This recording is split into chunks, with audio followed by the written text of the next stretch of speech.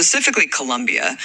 I think because we never talked about Chile before on the podcast, and it is just interesting to see this whole realignment, not to use the term that we were just using, but it's amazing to see the resurrection of pink tide / red tide taking over Latin America.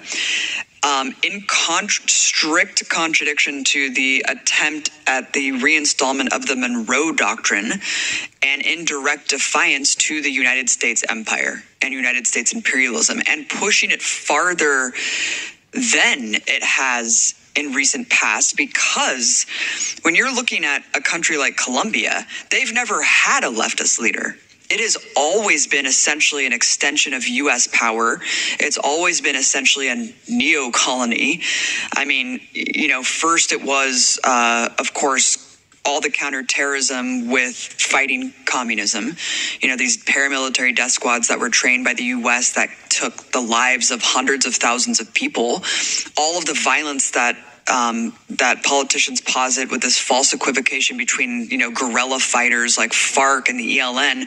They try to compare it, being like, oh, it's just like this never-ending battle, and that's their reason why they have to just constantly go after like anyone deemed on the left, including union leaders, teachers, farmers, like literally campesinos are all at risk. It is one of the most dangerous countries in the world to just be any of these people. It's very fucking scary. And so, for the last 70 years or so, the U.S. has poured billions of dollars into Colombia, training these death squads, and then it pivoted over to the war on drugs with Plan Colombia, another huge injection of cash. It's basically the Israel of Latin America.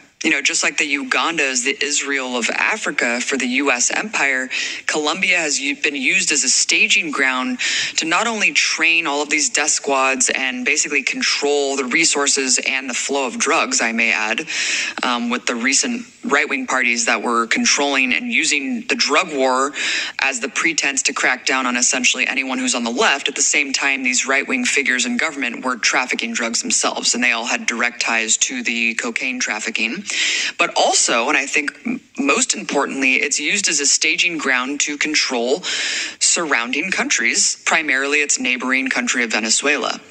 And so you saw a lot of the operations launched against Maduro, against Hugo Chavez. A lot of the training takes place in Colombia to launch these operations from the border, and also to run drugs and, run people through whenever they need to try to destabilize this region. Also, it has the most U.S. military bases of anywhere else in Latin America. So I think there's seven military bases in Colombia. So, I mean, just imagine how much control the U.S. has. And it is one of the most unequal countries, one of the most violent countries in the entire continent, I will add. It was very scary to go there. I went to Tumaco, a region where there was just a massacre of campesinos who were trying to transition from cocaine crops to other crops, and they were just mowed down by paramilitary forces in the middle of the jungle, all under the pretense of fighting these guerrilla forces. It's just a never-ending struggle. And the problem is that the right-wing leadership who was in power for so fucking long, the lineage was these really corrupt politicians who were basically, under the thumb of the U.S., and they hated the fact that there was a peace deal with the FARC, that they didn't have a reason anymore, even though they were still doing it, to just go and just unrepentingly unleash barbarism and fucking violence against anyone who could be construed as the enemy.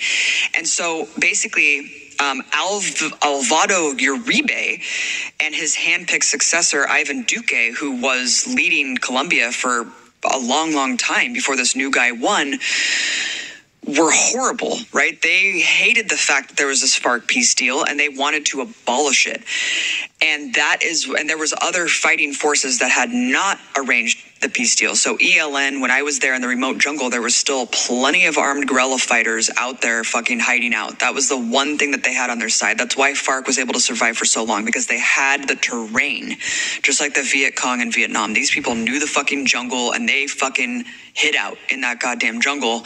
And so it's just so crazy that this country that's been just beholden to like fascist forces under the thumb of and repressed by the U.S. for so long, was able to elect a fucking former M19 guerrilla fighter with a hair of the vote. 50.5% of the vote this guy got. I'm shocked that they didn't try to do a recall and like recount ballots and basically try to get him out of office. But it's incredible that this guy was a former guerrilla fighter, previously jailed, granted amnesty. He also was leading an investigation of ties between paramilitary death squads and the government. I met people there who had to have security detail and heavily fortified homes because they were fucking scared of getting assassinated, that were doing similar stuff to this guy. So the fact that Gustavo Petro actually won this fucking election over some like fake right-wing populist Trump type figure, Robbie, some like billionaire mogul guy who was just a fake ass dude who actually praised Hitler, like cartoonishly so. He actually fucking won, dude. I mean, it's definitely not like a mandate, but like in terms of like a huge sweeping victory, but it's just insane symbolically. It's a huge thorn in the side of this U.S. hegemony. I'm not sure what he's going to do if he's going to try to make waves with the U.S., but just symbolically speaking, just like Obrador representing Elmo in Mexico is such a huge shakeup, you know, especially even though he still denounces, undemocratic countries like Venezuela, Nicaragua, and Cuba. The fact that it's still a thorn in the side of the neoliberal economic suppression and dictates of the region is huge. And whether it's the pink tide or the red tide, it's an incredible thing that's happening. And the fact that it happened in Chile as well back in December of 2021, that basically, just threw off the chains of the Pinochet legacy, and elected some 36-year-old fucking student leader. And now they're doing this huge referendum to rewrite their constitution to include, workers, indigenous rights, women's rights. Like, it's incredible. Neither of these people are openly anti-imperialist leftists as part of like the ALBA Bolivarian Alliance to resist U.S. colonialism like Nicaragua, Cuba, and Venezuela are, or Bolivia, but it's incredible and it's important. And I think that Washington has no idea how to fucking handle this at all. And we saw what kind of effect that had when Biden tried to, put together this hodgepodge summit of the Americas, and no one fucking gave a shit and no one showed up. And they were like, dude, you don't control us anymore, bro. We're doing our own shit here. So I'm super stoked on it. I mean, who knows where it's going to go, but right now I'm just so thrilled that a country like Colombia has like kind of thrown off the shackles of control and is now trying to pave their own future. They're even talking about like stopping fossil fuels. Like at the outrage of The Economist and all, the Atlantic, everyone's like up in arms being like, oh my God, they're going to destroy their economy. It's like, no, this guy actually gives a shit about climate change. So watch out, baby. Like shit's shaking up. And that, or watch Empire Files. We did some really great reports from Colombia. We did some reports on the School of the Americas that covers a lot of the dark history and legacy of what the CIA's role has been in shaping this region. And I guess that's the overall takeaway, is like the fact that the CIA has fucked up this region so much, right? Millions of deaths and disappearances and all of these fucking coups and like 53 military interventions militarily. We're not including sanctions and whatever soft power shit, quote unquote. That's like direct shit since like 1953. So, I mean, wrap your mind around that. And the fact that this is the outcome.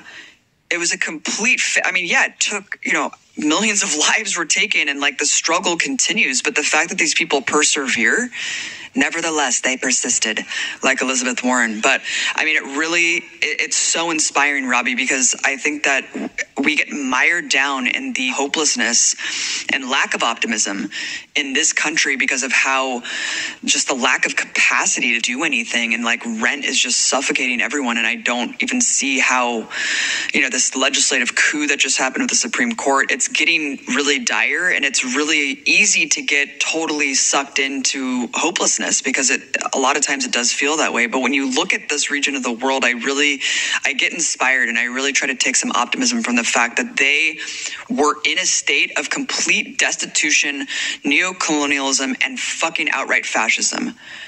And like that led them to this point, and it's beautiful. And I just hope that we can take a cue from them and try to organize ourselves accordingly.